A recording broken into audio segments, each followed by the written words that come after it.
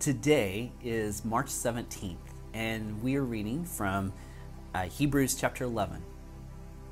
I love this chapter. It teaches us a lot.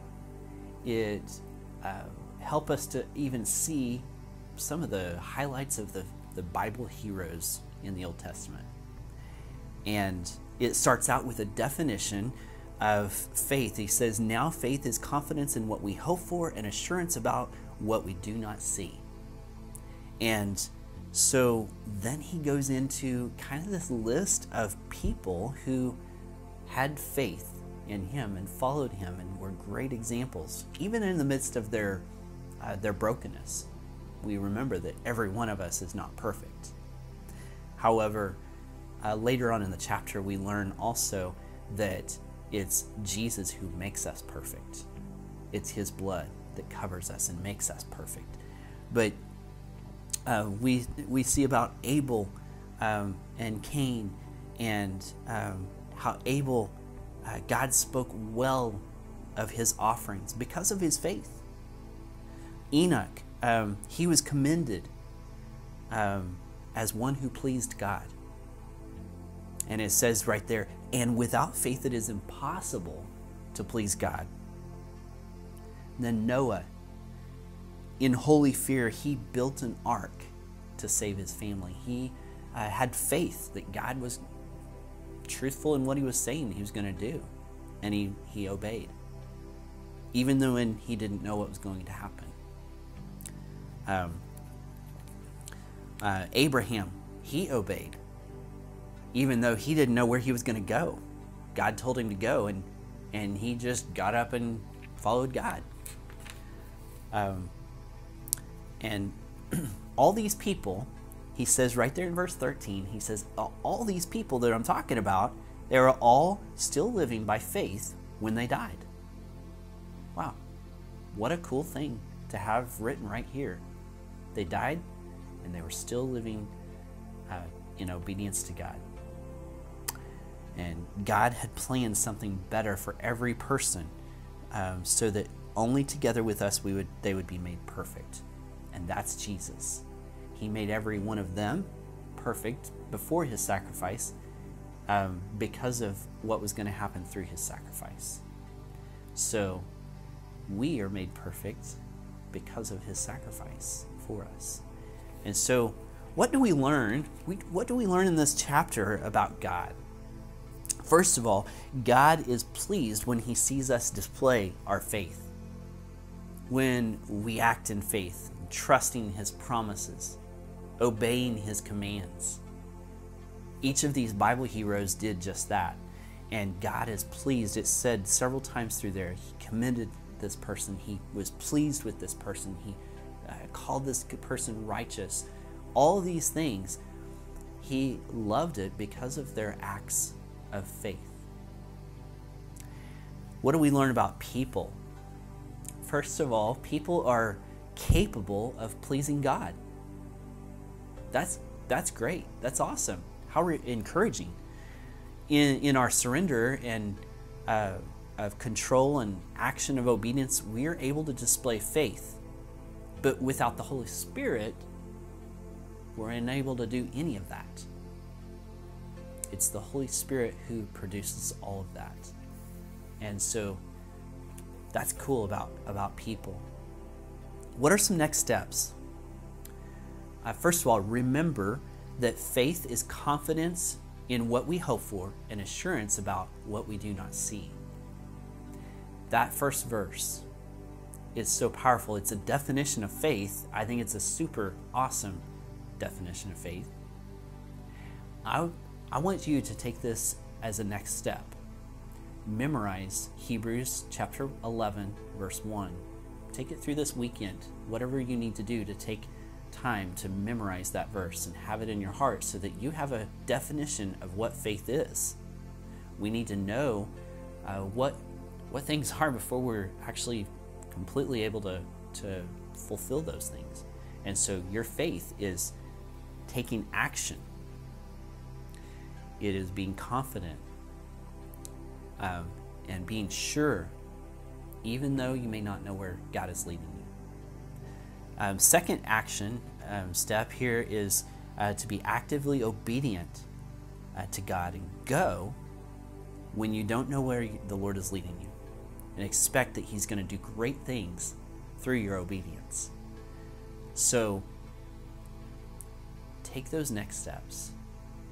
Be obedient to God.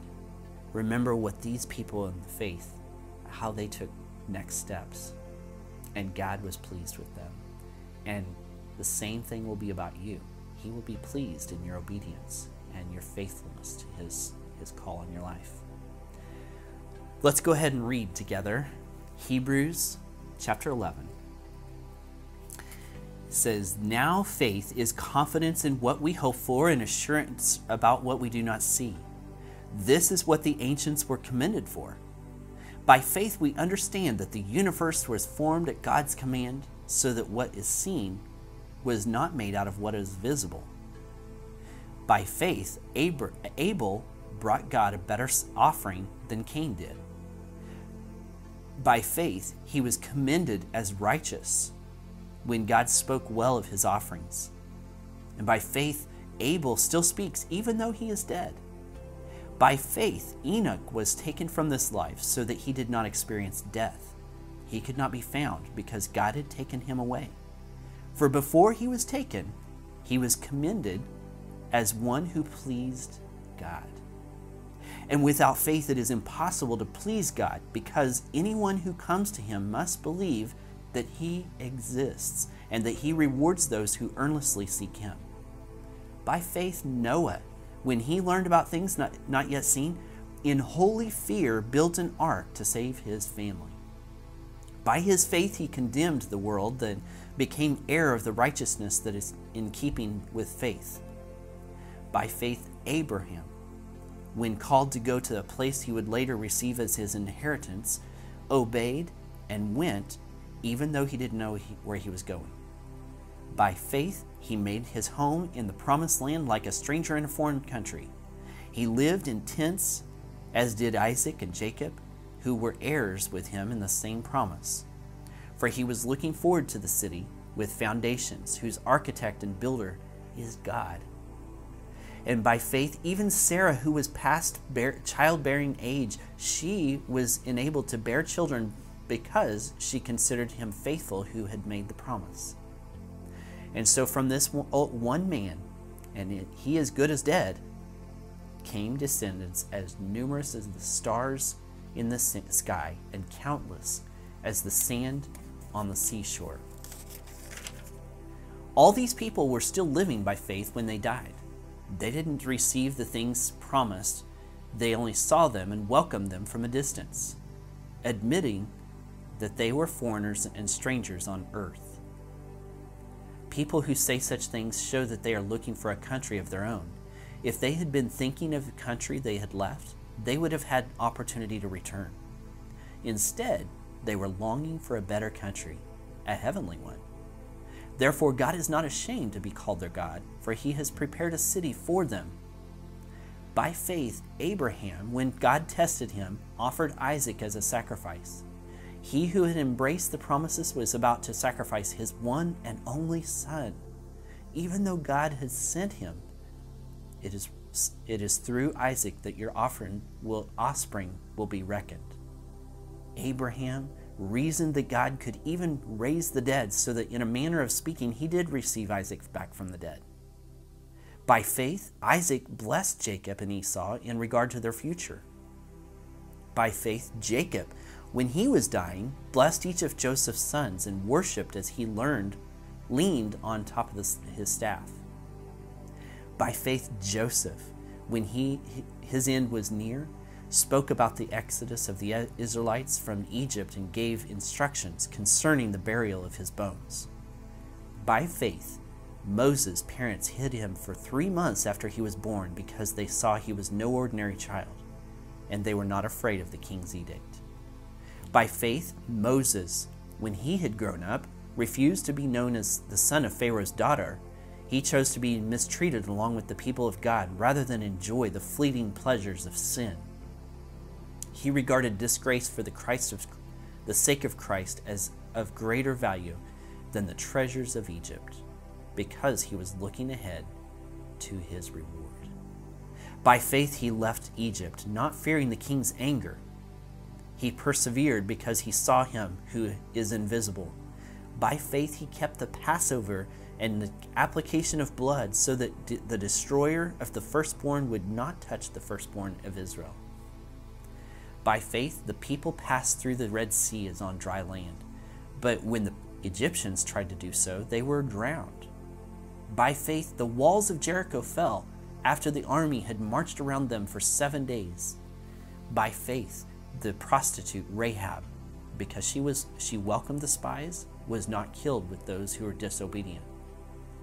What more shall I say? I don't have time to tell about Gideon and Barak and Samuel and Japheth and David and Samuel and the other prophets, who through faith conquered kingdoms, administered justice, and gained what was promised, who shut the mouths of lions, quenched the fury of flames, and escaped the edge of the sword, whose weakness was turned to strength, and whose power became in battle and routed foreign armies. Women received back their dead, raised to life. There were others who were tortured, refusing to be released so that they might gain even a better resurrection. Some faced jeers and flogging, even chains and imprisonment. They were put to death by stoning. They were sawed in two and were killed by the sword. They went about in sheepskins and goat skins and destitute, persecuted and mistreated. The world was not worthy of them. They wandered in deserts and mountains, living in caves and in holes in the ground. These were all commended for their faith, yet none of them received what had been promised, since God had planned something better for us, so that only together with us would they be made perfect. Let's pray together.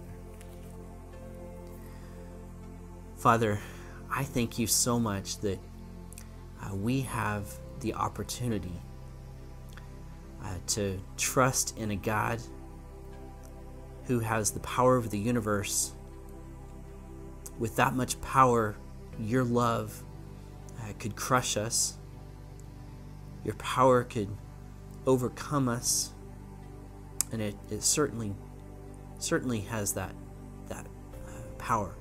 But Father, we are thankful that we can trust you, knowing that you have our best interest in mind.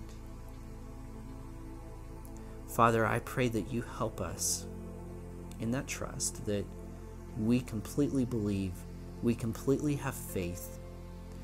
We act out in our faith by obeying your commands, by being bold in our faith and going where you call us to go, to say what you call us to say through your Holy Spirit. May the people that we come into contact with hear your truth, hear the name of Jesus, and the name of Jesus is made famous in our lives, and the people around us know that we are followers of him because of what you've done for us. We have that capability to follow you, to be called yours. So Father, help us in our faith. Help us to believe so much that we want others to believe, that we want to call and invite others into your family. Thank you for this passage and for this week together and just these few chapters of Hebrews reminding us what Jesus has done. May you go with us, and through this weekend, may we keep our eyes on you, and that we be looking for opportunities that you're going to put right in our path to take for your kingdom. Now, Father, help us to be faithful. It's in Jesus' name we pray. Amen. Well, church, until we see you again, you are sent.